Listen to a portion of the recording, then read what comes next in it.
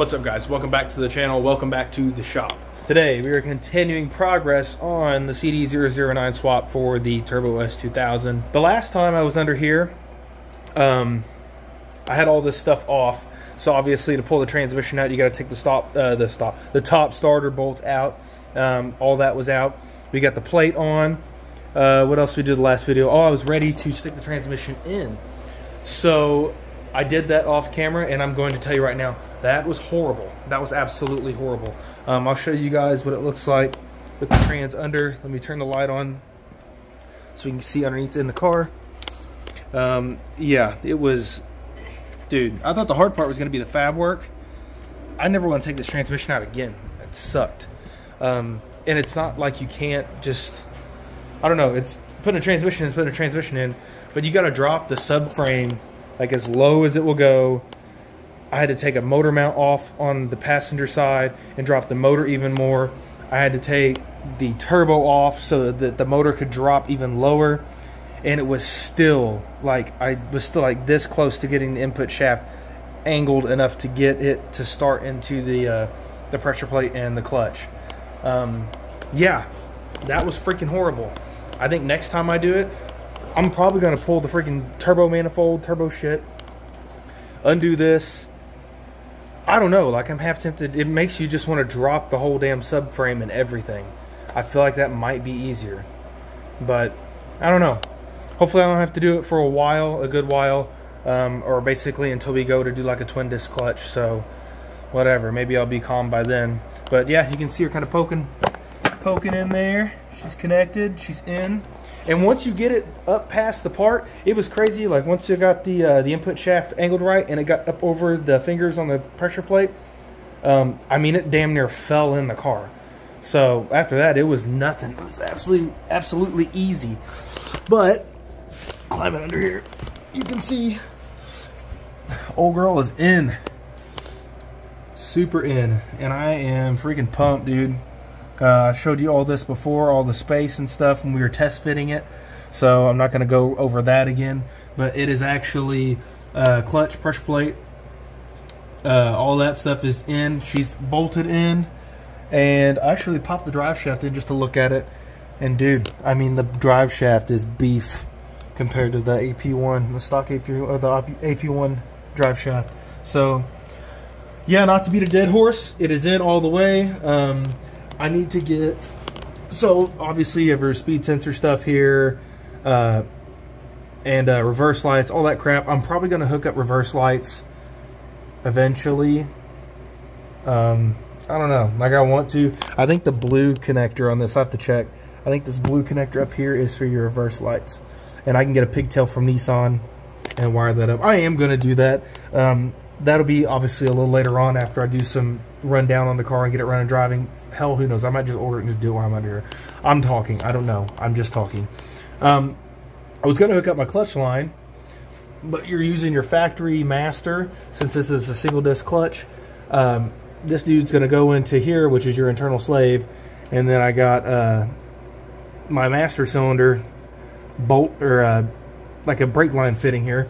This, I figured that out. I had to do some digging. So this here is like an AN, okay? So it's like a -3, and then this here is freaking brake line stuff.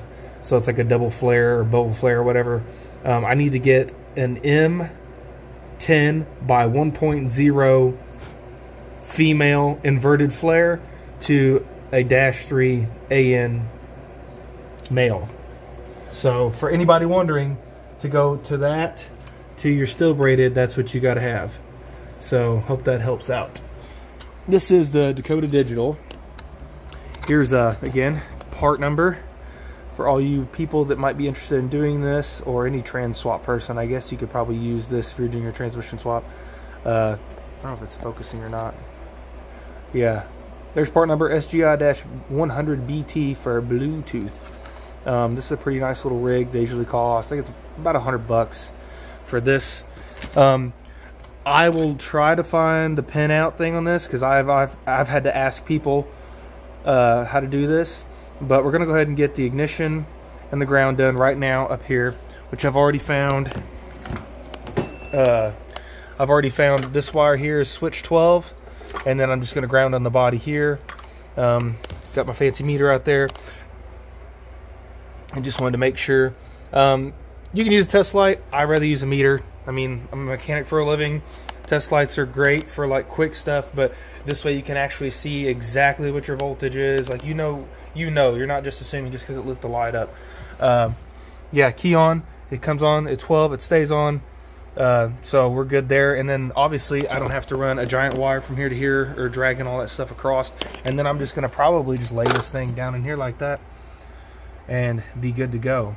And then apparently, I don't know, you have to look on here.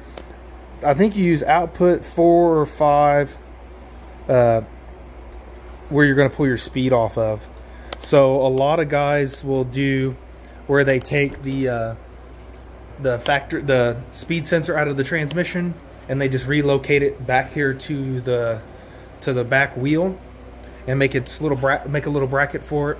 So then they'll cut the wire going to the speed sensor connector, go into one of the inputs on the decoder there, and then they go from the decoder on the other side of that speed sensor to the sensor. So essentially you're just interrupting the signal. So your signal is running through this, your signal wire, because you have a power ground and signal wire on your for your vehicle speed. The sensor can continue to use its original power and ground with no interruption. If you do that route, you would just have to lengthen the wires to the back of the car, and then your signal wire would come from down here where all those connectors were we were just playing with. You'll snip that wire, run it into one of these. I'll have to figure out which one, and then it's going to go out of here to there, and that's where the calibration is going to be made, the adjustment. That thing will adjust the speed sensor that it's reading, and then reinterpret it to your display on your dash so your speedometer works and matches with, well, if you have different tire setups, or obviously with the transmission setup, it's going to be much different just from the gearing change. So that's what we're going to do now. I'll try to set this up and maybe record a little bit. And I think on mine, I've talked to another guy. He said he tapped into the vehicle speed sensor for ABS on the back left wheel over here. So I'm going to pull some of this stuff out. And I think once you get back here, break all my stuff. I think, hey, check it out. What the hell, dude? I guess I lost that light. Ew, my finger. Come here, you little bastard. My light. I found my light. Oh, it's dead. Well, cool. Let me see. I think, yeah. That dude back there, you see her in the distance. That should be, I will trace it and make sure, that should be your ABS wheel speed sensor. So, I hear some people getting codes, ABS codes. Obviously, if you cut that and you interrupt that signal before it gets to the PCM or to the ABS control module or whatever, you're going to have a speed sensor code, because then it would almost be like the speed sensor is bad because it's seeing it's not seeing the correct signal or the correct input. So I'm thinking if I cut it and I just piggyback off of it, so basically it still has the wire going too, so the ECU is seeing what it's seeing, but then I'm pulling off and then feeding it back to that. I don't know. I talked to another guy. He said he did that and he has no ABS codes. ABS works fine, and it works as it should for the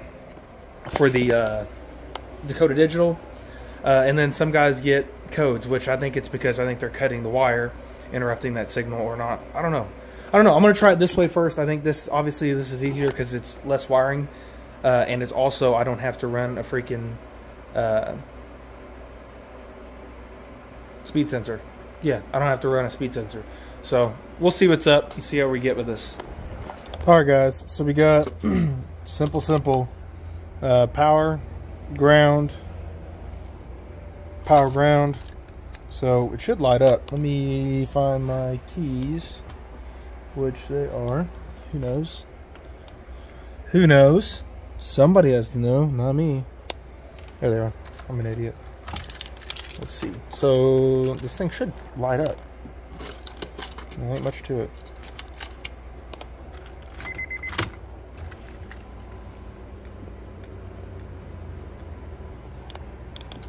in this thing here. So it has a light. And then that means it's on, obviously.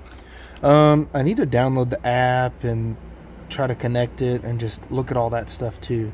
So yeah, so there's my power, there's my ground. I'm gonna shove this girl down in here like that.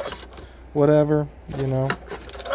I may double side tape. I may put a zip tie on it. I may not do anything. I may just shove it in here and just let it be. But yeah, there's your power, your ground, and then I'm gonna do a little more research as far as doing my my signal stuff. Want to hear one of the most annoying sounds in the world? Yeah, just leave that in there doing that for like 20 minutes straight. Okay, I can't really show you how it works because I can't drive the car because we got no shifters, do we? Still waiting on that, obviously. Yeah, so she's lit up, and here you go, guys. You've got your ignition 12.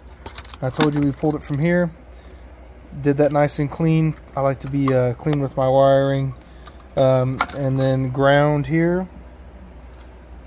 This goes right there. A little eyelet that's holding down the park brake handle. And then I like to sheathe and protect everything. So since I'm not going to be having the S2000 trans in it anymore, and the boot where it has the bolt up through the bottom, I had a little bolt hole for basically 10mm bolt holes. And I ran my signal wire here for that. Let me see. I'm trying to look through the camera. So on your speed sensor down by, well, where you plug your speed sensor into your transmission, there's 3 wires. The middle wire is your signal wire, which is a blue and white wire. So I tried to emulate some of these colors up here with my extra wire that I got over my reels just to make it easier to remember. So my blue wire, which goes to a blue and white wire on my harness, is going to output number 4, which again will always be on the S2 with this setup. It should work just fine. But if you're using the Dakota, that's all different, basically parameters. So like 0 to 100, 100 to 250, 253. So it's just different hertz settings and different ranges for that. So that will be specific to your application. And then we got, what the hell is it? Yellow input, which is the wire coming off your speed sensor, or where you've piggybacked onto your wheel speed sensor. So let me show you what I did down here. Again, I sheathed everything for this one here, just trying to make it look nice. Ran it through that little hole, and then all this stuff will be buttoned up and closed up, and I'll show you underneath. Alright guys, and then underneath here it's just like this. So you got the wire. Let's see if I can move my light. So I got my little wire coming through the hole there. Nice and pretty. Zip tied it right there. Brought it over here. And I can't really show you everything because I put it all up. Taped it up. Tried to keep it clean. But your 3 wires on your speed sensor. It's your middle wire. The blue, I think blue and white or blue and yellow. Middle wire. And then you're just basically running that up too. And then just, you know, try to put everything up here nice and pretty. That way you don't have any water getting into stuff. I should probably close these up too. Wouldn't hurt. These are old factory O2 sensors and stuff, and we don't do that because we're on wideband, custom tune, all that.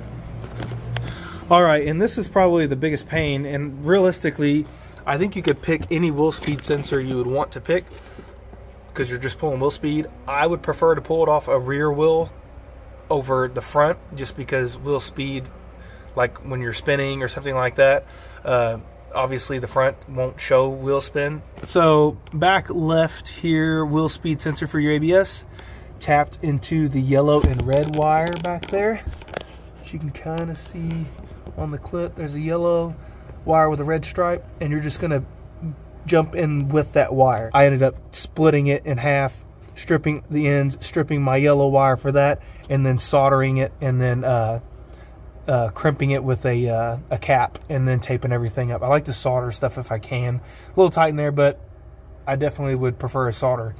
That was the hardest wire to get to, obviously, because you got to run everything back through the console, which that wasn't too bad. I think I got a little clip there where I showed slide it through here, sliding through this factory hole, and then taking off this little back panel here, and then you can slip it up through the crack. I'm really happy to get that on and wired up.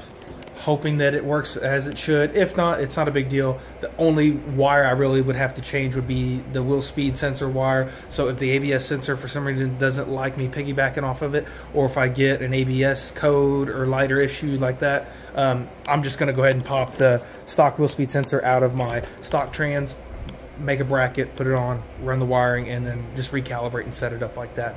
So all in all, the majority of it is done. I mean, the brain work of it's done. Now I understand kind of how it works. It's not the big deal. All right, guys, that is going to wrap up today's video. Really, we're just waiting on the freaking the shifter. Once I get the C009 shifter, we can bolt it up, put it in here, and get it set up. And then the drive shaft, which is sitting right over here. I did pop that in the other day just to see how it fit, to make sure, hey, if I'm gonna have any issues, I kind of want to know now. That way I can start doing something about it while I'm waiting on parts anyway. And it fits perfect. Slid right in, bolted right up, not tight. I mean, it's exactly the way it needs to be. So super excited about that.